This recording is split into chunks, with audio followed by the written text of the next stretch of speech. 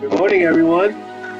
I want to wish everyone a happy Asian and Pacific American Heritage Month. It is May.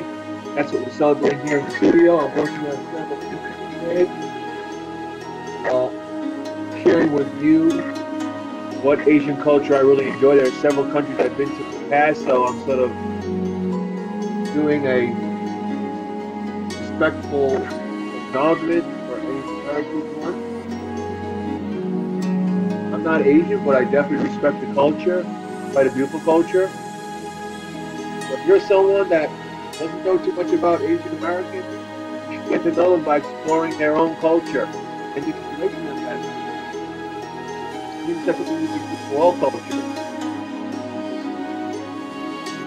My message today is whether you can draw or not, or you have autistic ability, explore other cultures. And for this month, definitely explore Asian cultures. It's really dynamic and very exciting, especially Pacific American culture. I'll be doing that.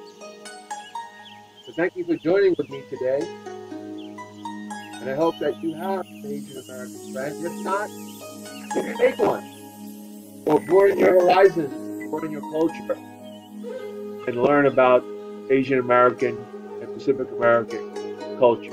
They're part of our country, part of our heritage as well. Thank you so much. Have a great day.